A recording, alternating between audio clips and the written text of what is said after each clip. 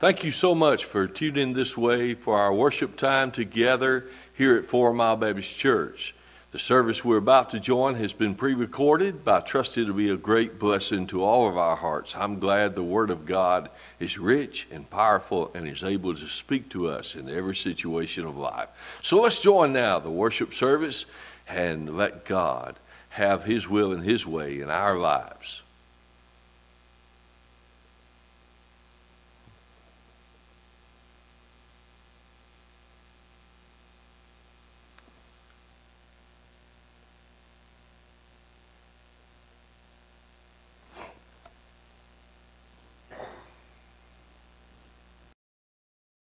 Is upon us, times are good, or whether we be in bleak times, going through that valley, that storm that we might not understand. He's telling us, don't forget the law of God. Don't forget the commandments that God has laid out. Keep it in our heart. Keep our lives centered upon God. Look to Him for our leadership and our guidance. And that's what He's telling us. And in verse 2, for length of days and long life and peace shall they add to thee. So He's telling us, He's saying that to center our life around God. God had even promised Solomon when he made the promise to him that if he would follow His precepts, if he would keep His commandments, that he would have a long and prosperous life. Now, if he went astray and went against it, that wouldn't be the case. But Solomon here, he's telling us, he's saying, for long days, to be blessed. And we know certainly there's tragedy and there's calamity that we don't understand that comes upon us, but that under God's hand. But He's telling us that overall, to have long, prosperous days, to trust in God, to follow His concepts, to follow what He would have us to do. Now in verse 3, let not mercy and truth forsake thee. What's He saying? Don't get away from God's mercy and from the truth of God's Word. You say, well, why is He telling us that? Well, just think about it. How easy is it to get with the wrong crowd, as we call it, to drift off? Well, everybody else is doing it. It must be okay. And He's telling us to be careful about that. Don't get caught up in the ways of the world. Let not mercy and truth forsake thee. Don't let it leave you. Stick with the truth. Stick with God's will. Stick with God's Word. Stick with what God would have us to do. And how do we do that? Bind them about thy neck. Write them upon the table of thine heart. He's saying, just like if we had a necklace and we had the Scripture, wearing it around our neck, but yet He's wanting us to go on a deeper level than that, to bind it within our very being. How do we do that? Prayerfully studying God's Word, prayerfully listening to God's men speak and teach, and prayerfully seeking to do God's will. Listening to the Holy Spirit dwelling within us, guiding us. And that is the way that we bind His Word upon the table of thine heart. Memorize the Scripture. Strive to do that God would have us to do.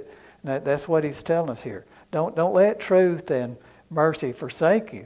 And how do you do that? By immersing yourself in God's Word and allowing it to be a part of us, to be a part of your fabric of your life.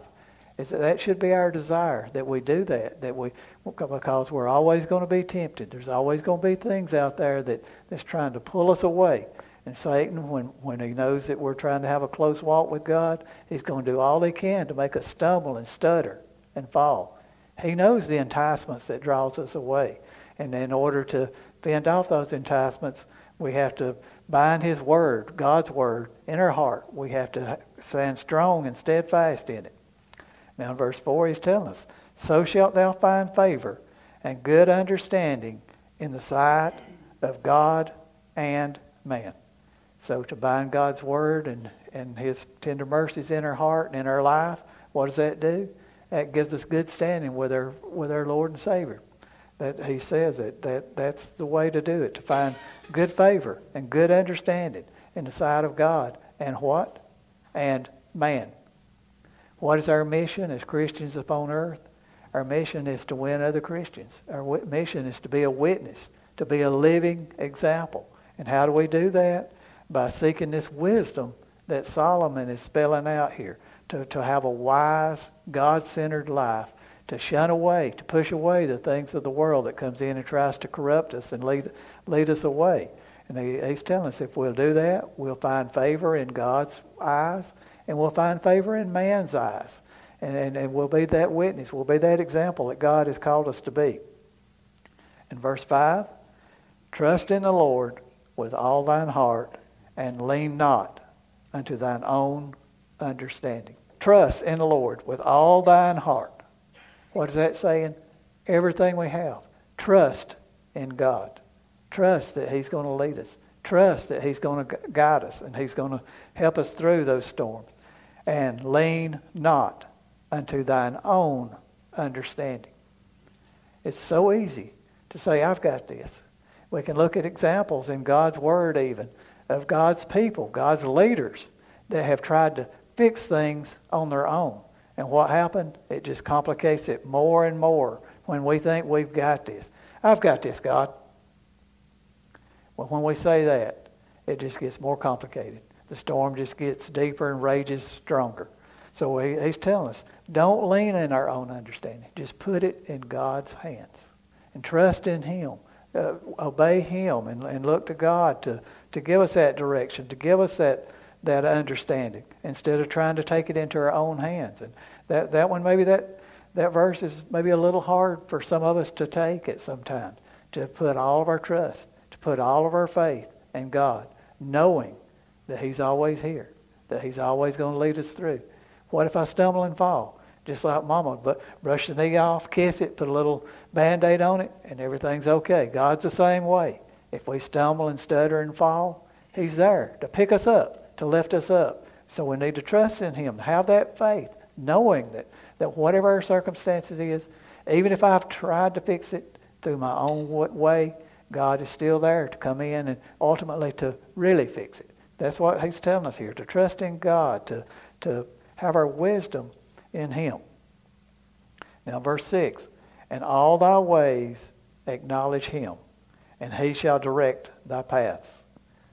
What better direction in our life could we ask for than having God direct our every step, our every thought, our every action? And that's what he's telling us here. He's saying, in all of our ways to acknowledge him, in order to have God direct us, in order to have God lead us and uplift us. What do we have to do? We have to acknowledge him, respect, trust, have faith, and follow God. And that's what he's telling us here. If we'll do that, he'll lead us through life's paths, wherever it might take us.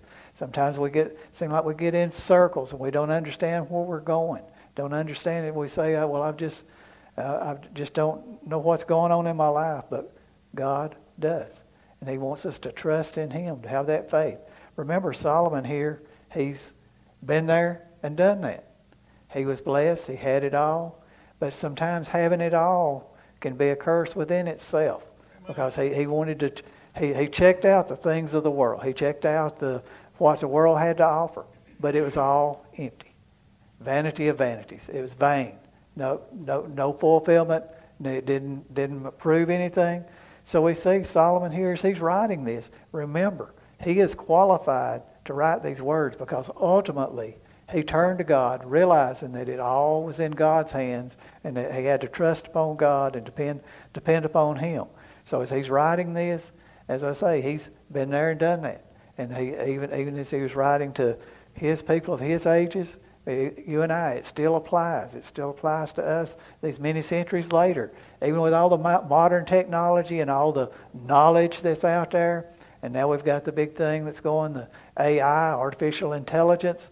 Even as we're fighting that, we know that the true intelligence, true knowledge, true wisdom comes through God. He blesses us and allows us to have the technology to use it to help us, but we need to always trust in God and depend upon him and seek his guidance.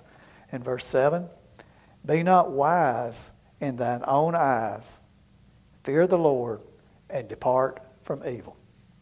Okay, here's another one that's a little bit hard for some of us to heed to it sometimes. Be not wise in thine own eyes. Well, I've got a doctorate in this, I've got a master in that, a minor in that. I went to school all my life. Okay, that's great. God has blessed you with the opportunity to get a good education, to have the knowledge, but we need to be careful. Even if you say, well, I dropped out of school in the 8th grade.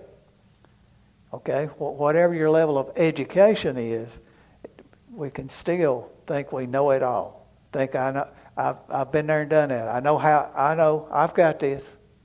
Sometimes it pays. God might come through the form of an older brother or sister, Christian brother or sister that comes in and with a little common word of advice to help us along the way. Things we don't understand. Once again, Solomon, as he's penning this down, as I keep saying, he's been there and done that.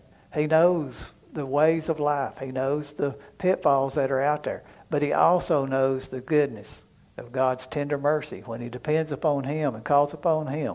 So he's telling us here, don't handle it yourself. Don't be so smart that we're smarter than God. Say, I wouldn't do that. Wait just a minute. Just think about times in your life, times in my life, when I thought I had it under control. I've got this, God. I can handle this. But then we look back and we see what a mess we have made out of it. So it's easy to say that I don't have any problem with trying to be too wise, but when we really stand back and reflect on it, sometimes we try to handle things on our own and try to discredit God. And he's telling us the answer to that is fear the Lord. Have a reverent respect of God. Trust in God that he's going to always be there, that he's always going to lift us up in tender love and mercy. And that's the way to do it. And depart from evil. To depart from evil, that takes action. The world's out there. It's all laid out. It's all offered. As I said before, everybody else is doing it, so it must be all right. But he's telling us to depart from evil. And that takes depart. That's a verb. That means you got to take action. You got to get away from it. So to depart from evil, we have to make a conscious decision that we're not going to get caught up in the ways of the world. We're not going to get caught up in that's not good. We're not going to get caught up in that might tarnish our testimony, our living testimony of daily life. People get more testimony out of watching what we do, what we say, and where we go than they do out of standing there quoting Bible scripture. And quoting Bible scripture certainly has its place, and that's certainly good and giving a testimony. But people are watching our life. They say, that's a Christian. You know, why is his truck at the lake the last 3 Sundays instead of at church? Or why is he telling dirty jokes like everybody else? Or why is every other word that comes out of his or her mouth a curse word? It takes action to depart from evil. And departing from evil, when evil's not in our life, what does that leave more room for? Good. That which is right. That which is righteous in the eyes of God. When we depart from evil, it leaves us room to be where God would have us to be. Now in verse 8, it shall be health to thy navel and marrow to thy bones. He's looking at the physical body. As we know, the navel, that's where the unborn baby takes in the mama's nourishment. And he's saying that the Word of God and being in God's will is this nourishment that comes in. It's the health. It's what supplies our body. You say, well, I'm sick. I've got a terrible disease. But God is the one that supplies this inner peace, this inner productivity that comes through God's eyes. And it's just like looking at the body and the health that it takes. The bones are the backbone, the structure that holds us up. And he's saying the Word of God, it's this way, to strive for the truth, the tender mercies, and the guidance of God. It's what sustains our health, our spiritual health, and being what God would have us to be. Now, verse 9, now he's looking at, we were speaking of being blessed and having a time of prosperity and having things that God has given us. In verse 9, honor the Lord with thy substance and with the first fruits of all thine increase. We know that we're always taught to tithe of that God has blessed us with, to put it in God's storehouse, and that reaches out to reaching to those and helping those that are in need round about us, sharing what God has given us. You know what? When God blesses us and prospers us, there's a lot of money in the bank and times are good, where did that come from? It's God. Whose is that? It's God's. God wants us to share it. He wants us to give that the first fruits, the best. Just like when they were making the animal sacrifices, they were to give the best. They weren't, you say, well, it's easy. I'll just give this old bull that's about to die anyway, or this young calf that was born that's crippled. No, God wants the best. And when he blesses us and prospers us, he wants off the top. He wants the best of what we have. In order to continue to be blessed, as we're going to see, that's where it comes from. It's honoring God with what he's honored us with. In verse 10, so shall thy barns be filled with plenty, and thy presses shall burst out with new wine. So he's saying there's promise in honoring God with the first fruits. When God prospers us and blesses us, that's where the prosperity comes from, is in remembering where it comes from. Have we thanked God for that meal that we had? Most here today has probably had a full Sunday meal or yet to have it, and God is blessed and prospered. Most of us drove in an air-conditioned car, comfortable, sitting in a nice air-conditioned church. Have we thanked God for blessing us, for prospering us? It's got through God's hand. Even our forefathers in the little white church, they had to raise the windows and run the fans when they had the opportunity of having fans to make it comfortable enough to sit and hear God's word. But God has blessed us. God has prospered us. Have we thanked him for it? Have we returned part of what he's given us to him and shared it with others that are in need? Verse 11. Now he's looking at another thought. So what if we go astray? What if we do that which God doesn't want us to do? My son, despise not the chastening of the Lord, neither be weary of his correction. Okay? What if we do wrong? Sometimes God has to correct us. Sometimes God has to set us on the right path. Sometimes maybe a sickness or a tragedy or something that take place, that might be God's correcting rod coming upon us, showing us that we've went astray and that we've went wrong. And he's saying, don't despise that. Don't get angry at God for correcting us. If he doesn't correct us, what happens? We just keep plunging off in the wrong direction, getting further and further away from him.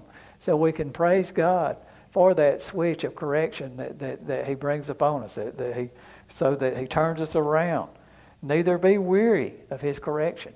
What if we do it just over and over again? Don't get weary of God reaching out. It's through love that he reaches down to instruct us, to guide us, to show us the wrong that we have done, to bring us back on the path, back into his tender mercies. And that's what he's telling us. He's reaching out once again. He says, my son. He's saying this, Solomon here, as he's reaching out to those that are hearing and those that are reading.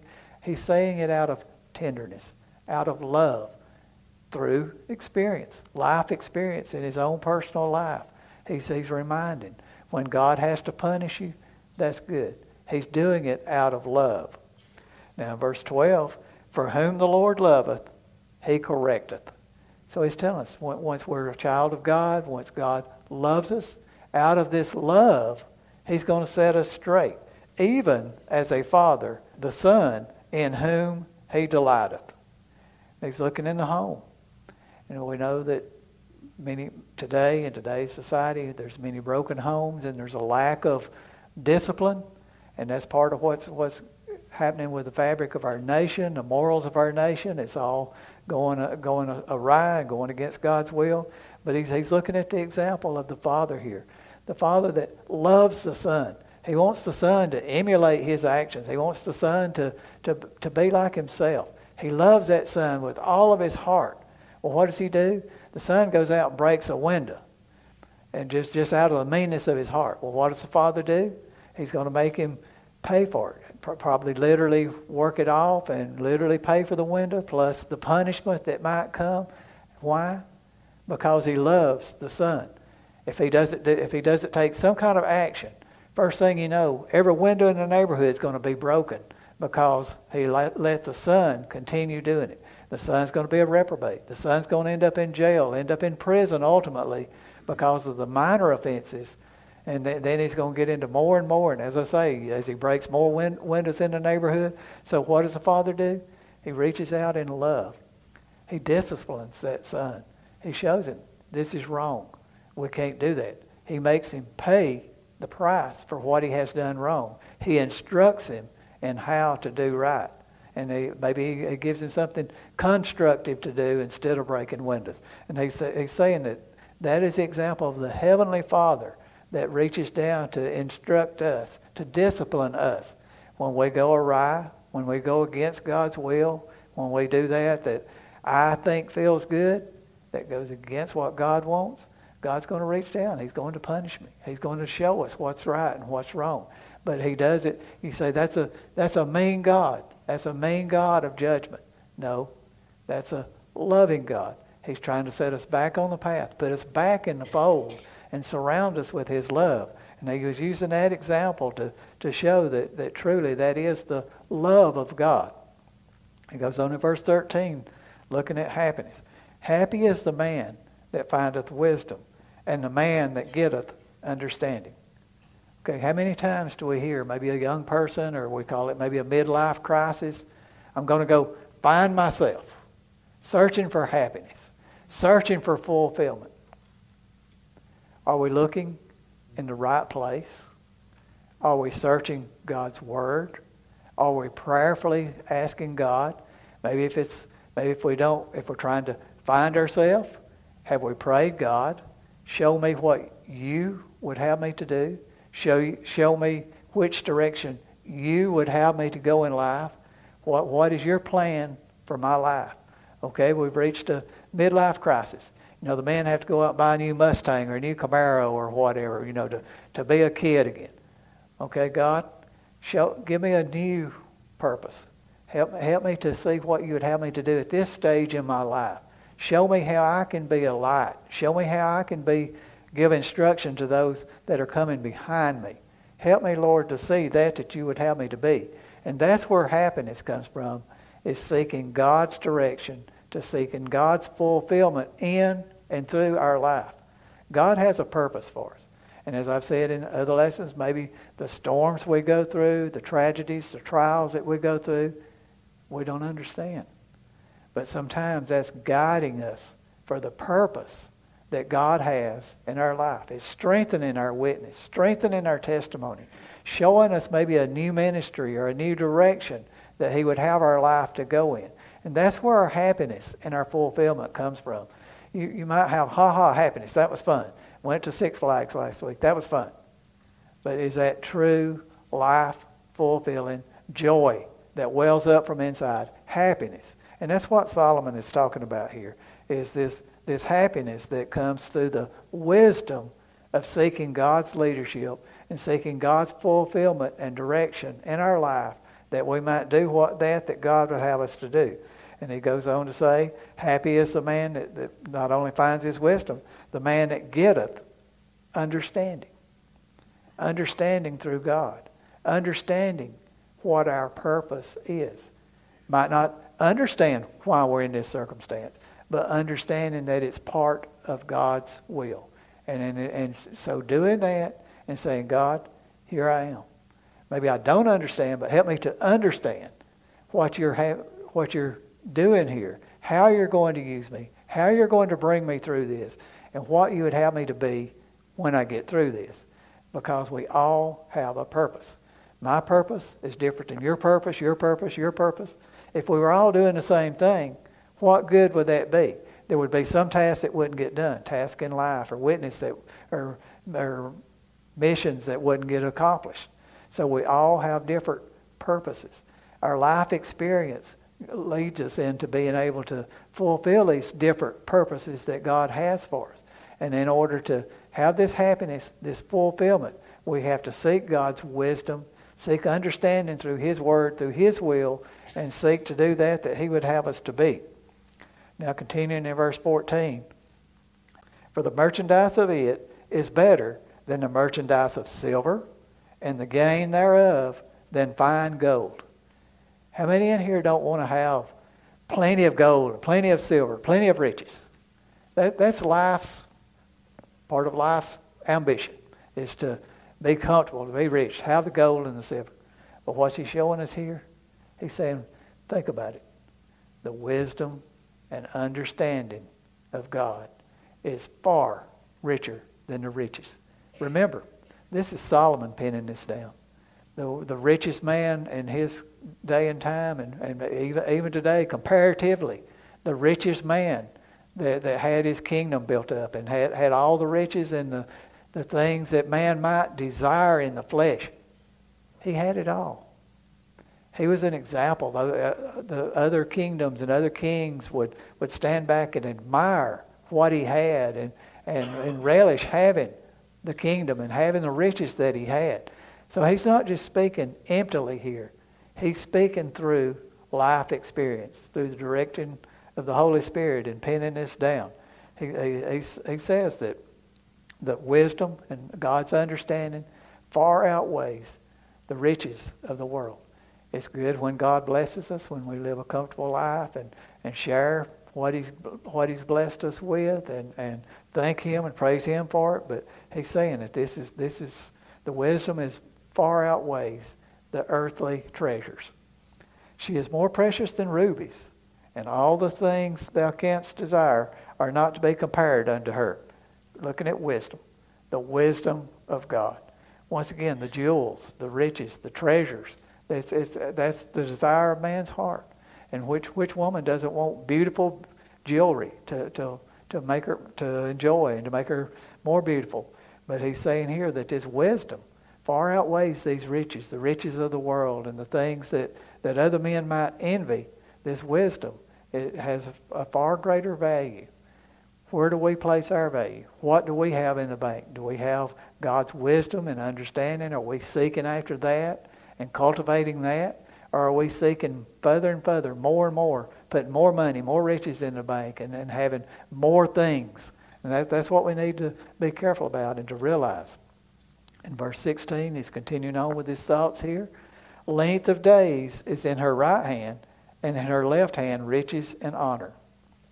So he's saying here, to have this wisdom of God is to have the long days, the fulfilling days, how long life might be, to have the will, to be in the will of God, to be seeking to walk in His will, to do what He would have us to do, in understanding through the Holy Spirit. That's to have long, fulfilling days, to be pleasantly fulfilled, not empty, not seeking, not fulfilling this vanity as Solomon has spoken of. Now in verse 17, her ways are ways of pleasantness, and all her paths are peace. Once again, he's speaking of wisdom, having the wisdom of God, having this fulfillment, this purpose through God, through His will, through His direction, seeking His guidance and wisdom through Him. He's saying that this is the way for eternal, internal, and eternal peace and understanding and fulfillment. He's saying the paths are peaceful. And we go through, we know the world's in turmoil today. And it's easy just to get stressed out and to get worried about things that are taking place in the world and in our personal lives. But he's saying to have the wisdom of God, the understanding of God, directing our lives, fulfilling our lives, it overcomes the things of the world, the turmoil. We have that peace and that assurity. And verse 18, she is a tree of life to them that lay hold upon her, and happy is every one that retaineth her. So once again, he's still speaking of the accolades of the wisdom of God. This is the tree of life. This is the very sustenance of life. It's being wise in the ways of God, seeking His guidance, seeking His direction, seeking to do that He would have us to do. And he says, happy is every one that retaineth her. Once again, he spent over these past 3 or 4 verses, he's looked at the happiness of wisdom. We might live in just a one-room shack somewhere and have a broken-down Volkswagen that we're driving. But if we've got the wisdom of God, it's a blessing. It's something to thank God for. I do have a roof over my head. I do have a car. And we thank God for that. But to have the wisdom of God, that person can be happier, more fulfilled. The one that has the mansion on the hill, the fleet of cars, the vacation home in Florida and in the mountains and in the Bahamas somewhere. that person that's living in that one-room shack, through the wisdom and understanding of God, can be happier and more fulfilled than the one that has it all. And that's something that as we're striving, as we're in the rat race of life, as we're working too many hours, too many shifts, is it worth it? Is that really what God would have us to pursue? And certainly we have to fulfill our duties and meet our finances and fulfill our duties to our family and our work, but we need to slow down just a minute and ask, is this truly the wisdom of God, the direction that God would have us to go in? In verse 19, he's looking at the wisdom of God that laid the very foundation of the world. And we know God's wisdom is what spoke it all into being. God's wisdom is what made salvation possible for all of mankind. It was always since the foundation of earth that his Son, Jesus Christ, would come, that he would give his life, that sinful man would have an opportunity to trust in Christ and his blood that was shed and come to him and through in salvation. So the wisdom of God is what laid all that out. Verse 19, the Lord by wisdom hath founded the earth. By understanding hath he established the heavens. So it was God's wisdom. Okay, everybody wants to, some of the scientists want to say there's the Big Bang Theory. Just think about it. Just look at the intricacies of nature. Just look at each species. Just look at the beauty. Just go outside and at night and out of the streetlights and just look up at the stars and just feel the enormity, the presence of God. It took wisdom, infinite wisdom.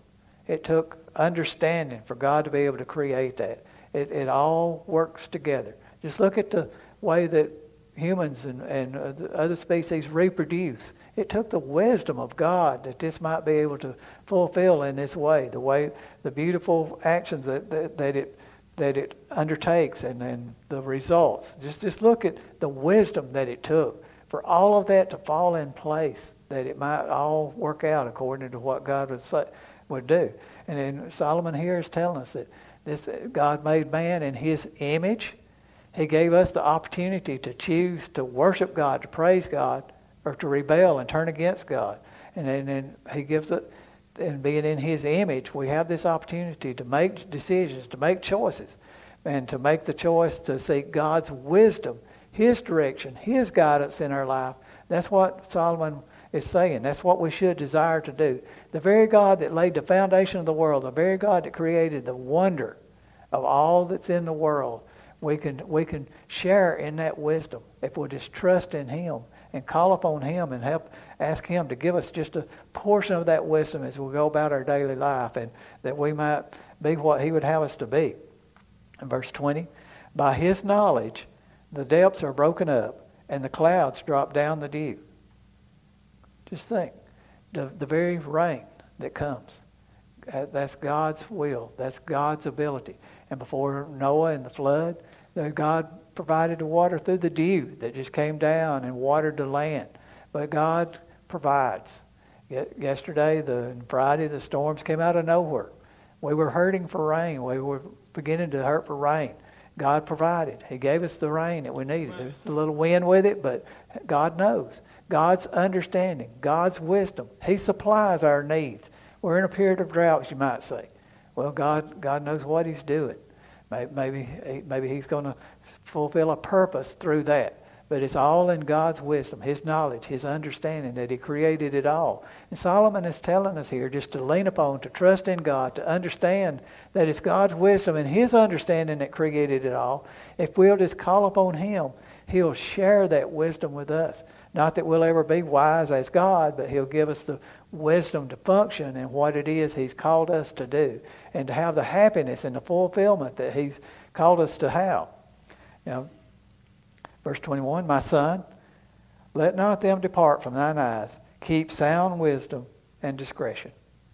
Once again, lovingly, he's saying, my son, those that are coming after me, those that are hearing this, those that are reading this, don't let it depart from you. He's telling us earlier, we read the verse where it tells us to let evil depart, push it away, don't have any part with it. He's telling us, don't push away the wisdom of God. It's easy, once again, to get caught up in the ways of the world. Look at what I'm doing. I'm tired. I'm busy. Push God out of the picture. And he's telling us, don't do that. Stick with the wisdom of God. God, I'm tired. I'm busy. I need your help. I need strength. I need you to lead me. I need you to help me make the right decisions in handling this stress that I'm under. I need your help, your guidance. And instead of pushing God away, I'm too busy. I'm too busy to pray. I'm too busy to go to church. I'm too busy to study God's Word. What's that doing? That's causing the wisdom to depart. That's pushing it away. I can handle this myself. That's not the right answer. That's pushing it away, and that's what he's telling us. My son, don't let not them depart from thine eyes. Keep sound wisdom and discretion. It takes this wisdom. It takes this discretion. We have many decisions daily. We have little decisions that might affect the outcome of the rest of our lives. And certainly there's those once-in-a-lifetime opportunities or decisions that we might have to make, as we call it. Whatever, whether it just be the little decision, we need to use the discretion that God has given us, that the Holy Spirit has given us. When we come to that forks in the road, that we know which fork God would have us to take. Is it the godly fork, or is it the fork that feels good, looks good, and that'll prosper me? We need to pray. We need to ask God, what is the right fork? What is the right discretion? What is the right direction that you would have me to go in? And that's what he's telling us. So shall they be life unto thy soul, and grace to thy neck. To make the right decisions, to have the discretion, to go in the right direction. He's saying that's supporting our very life. That's uplifting us and guiding us in that way. Then shalt thou walk in thy way safely, and thy foot shall not stumble. What happens as we go through life? We stumble and stutter and fall. But he's saying if we'll seek the wisdom of God, seek his understanding, seek the purpose that he has for us, that we might be fulfilled, that we might be happy. Not just ha-ha happy, but that we might really be fulfilled, have a purpose, happy in our life. He's saying do this, and that allow God to lead us, allow God to walk us through safely through the valley, safely through the storm that we might not understand. But if we'll trust in God, he'll lead us through it. If we'll just trust and lean upon his wisdom and seek his guidance, and he'll keep us from stumbling and falling and faltering. And in verse 24, when thou liest down, thou shalt not be afraid. Yea, thou shalt lie down, and thy sleep shall be sweet. How many times do we come in from a busy day? Everything in our mind. Oh, what should I have done about that situation? I need to call so-and-so tomorrow. I need to do this. He's just saying, trust in God. I'm talking to me now. Trust in God. And you'll have that peace, sweet, calming peace. But it takes the wisdom, the understanding, and the discretion to turn it over to God. Sure, the problems when you wake up tomorrow, those situations will still be there. But how are we going to handle it? If we've stressed out about it all night, laid there tossed and turned, worried about it, wondered about it, how are we going to handle it when we come to work in a frazzle? He's telling us, trust in him. Seek his wisdom. Seek his understanding, that you might have that peaceful sleep. And I think maybe we carry that beyond just a night's sleep, that we might have, speaking of that fulfilling happiness and fulfillment and purpose, if we'll trust in him and not get caught up in the ways of the world. If we just trust in him, he's telling us that we'll have that sweetness, that fulfilling. Verse 25, be not afraid of sudden fear, neither of the desolation of the wicked when it cometh. What? We're talking about happiness, peace, sweetness, everything going good, fulfillment. Be not afraid of sudden fear, neither of the desolation of the wicked when it cometh. He didn't say if it cometh. When. Solomon, he'd been through it all. He'd seen it all. He had it all. And he's speaking through experience here. He says when you get away from the will of God, or when God allows these tests, these challenges, these storms to come into your life, he's saying, don't be afraid. And he goes on to say, sudden fear. Things are going good, drifting along. Everybody's healthy. Everybody's happy. Plenty of money in the bank. Got plans. Everything's good. Suddenly, calamity comes out of nowhere. What do we do? What do we do? Sudden changes life as we knew it. It happens. If I look around the room, I dare say that every one of us have had that come into our life. Sudden fear, sudden calamity, sudden things that we don't understand, sudden things that completely changes our course of action, our course of life. And Solomon's saying here, don't be afraid of this. Don't be afraid of the desolation of the wicked when those come against us, and people may actually even have people plotting against us. And even today, as things, there's going to be more persecution as our nation, and times are getting more and more anti-Christian. He's telling us to stand firm, to trust in God, to seek His wisdom, His guidance, and His direction, to be safe in His arms. But he concludes that thought by saying, to be not afraid of sudden fear, neither the desolation of the wicked. And as I said, not if it comes, when it comes. So that's instruction for all of us as we're sitting here tonight, to when it comes, because it is going to come. It might be major. It might be a life-altering thing, or it might just be something that makes us uncomfortable, or something different than what I thought I had anticipated or what I wanted to do. It's going to come. And Solomon is saying here, don't be afraid. How do we not be afraid? Trust in God. God, this storm has gotten bigger than me. I don't know what I'm going to do. I don't know how to handle this. My family's dependent upon me. My coworkers are dependent upon me. This is bigger than I am. I'm afraid. God, give me the wisdom. God, give me the understanding. God, give me the strength, the peace, the direction, that I might know how to maneuver this storm, that I might be able to go through it and come out stronger, and that I might, even if my course is changed, that I might go the direction at the speed you would have me to as I go through this. So that's the way to handle it when it does come. Now I'm going to conclude here in verse 26 this evening. For the Lord shall be thy confidence, and shall keep thy foot from being taken. He said, verse 25, when it cometh. It's coming. The storms of life are out there. Some of us may be in a storm. Some of us, as we've said, may have just been through a storm. We can be assured, all of us are facing storms in the future. It may not be tomorrow. It may not be next year. It may not be a major life-changing storm, but the storms are out there. The things we don't understand. And he said, he started verse 5 by saying, be not afraid. Don't fear these things. Why? Verse 26, for the Lord shall be thy confidence. Confident that the Lord is going to lead me through. He's going to buoy me through the raging waters, the storms, the winds, the thunder, the lightning, the things I don't understand. He's there. But how do we get the peace from that? By trusting in the wisdom of God, by seeking His wisdom. Lord, how would you have me to maneuver this storm? It's bigger than I am. I can't handle this, God. I need your peace. I need your understanding. I need your direction in my life and leading me through. He says, for the Lord shall be thy confidence, and shall keep thy foot from being taken.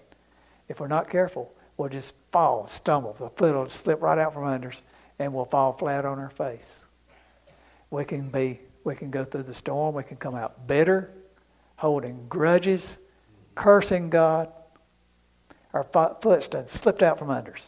Everything we knew has done changed paths. Solomon's saying, that's not the path of wisdom. That's not the understanding. That's not the peace that God keeps us in. So how are we going to handle these sudden fears that he spoke of, these things that we don't understand, these things we weren't expecting? Are we going to call upon God? seek His wisdom, His understanding, that we might have that fulfilling peace and purpose in our life, or we're going to stumble and fall. It should be our desire that we allow Him to pick our foot up, to keep it from falling out from under us, that we don't stumble and fall. And that should be our desire. I know this evening that's been kind of quick, and I really didn't say that much, but I hope that what Solomon said, that's my desire, that what Solomon said through the inspiration of the Holy Spirit, that it might inspire each one of us daily to seek the wisdom of God, to seek the understanding of God, to thank God, praise God for what He has done for us, and to thank Him for the times He has led us through the storm, and pray that whatever course our life might go, that we personally might be that witness, that living example that God has called us to be, that might point others to Christ. That should be our desire. Let's close in prayer. Our Father in heaven, Lord, we thank you for this opportunity, God, to open your word up, Lord, to look into it. I pray, God, that each one of us, God, would just take a moment and ponder, God.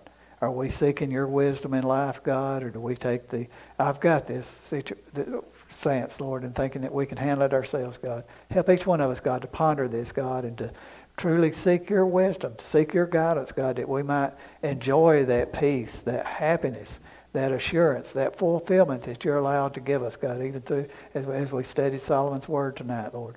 We thank you, God, and praise your name, God, for all of your blessings, for all that you've done for us, God, and pray that you'll bless us throughout this upcoming week, Lord. In Jesus' name we pray. Amen. Amen. Let's all stand. Thank you, Brother Ken. What a great, great message. What a great timely message for our times and when we're living. The days we're living in. Boy, I like that. What a great, great exposition of Proverbs chapter 3 and how we can learn from it and be reminded of God's provision, His wisdom for our lives when we trust Him. I don't know what your heart may hold tonight. Maybe you need to come. James said, if any man lack wisdom, let him ask of God, who giveth to all men liberally and upbraideth not. And He'll give it to you if you ask Him. Maybe you need to come pray tonight. Maybe there's someone you need to come pray for, something you need to pray about in your life. As Brother Ken opened tonight, he began to talk about those things and how to trust God. And maybe you need to come pray about trusting Him, or whatever you need may be. She's going to play through a verse. And during this verse, if God's speaking to your heart, you need to come. You come.